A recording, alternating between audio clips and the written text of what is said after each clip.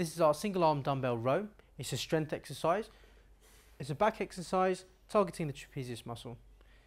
First thing to notice, Stuart's knees are just wide enough so his pelvis is still parallel to the floor. Just engage your core, get into ready position. Okay, so what we've got here is 90 degrees between the femur and the upper body. We've got also just above 90 degrees between the humerus and the upper body. Perform a good couple of reps, core engaged. We've got good spine alignment because of the neutral hips all the way through. Ears still in line with the shoulders. We're lengthening through the pectoral muscle, getting very good scapular reduction into the body. Note the hips are staying parallel to the floor. There is no loss of spinal alignment.